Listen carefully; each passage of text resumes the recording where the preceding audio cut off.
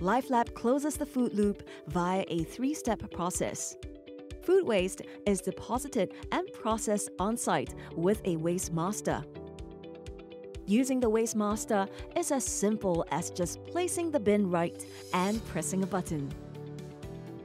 When food waste is loaded into the waste master, our reactive oxygen technology eliminates pathogens while conserving nutritional value without using water or chemicals.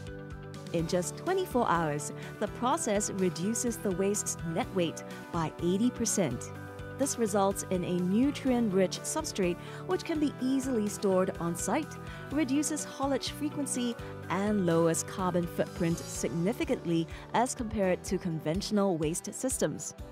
At the biorefinery plant, treated substrates are used as feedstock for cultivating microbial protein through a fermentation process. The cultivated microbial protein is used to make dense, high-quality protein feed that is packed with essential amino acids.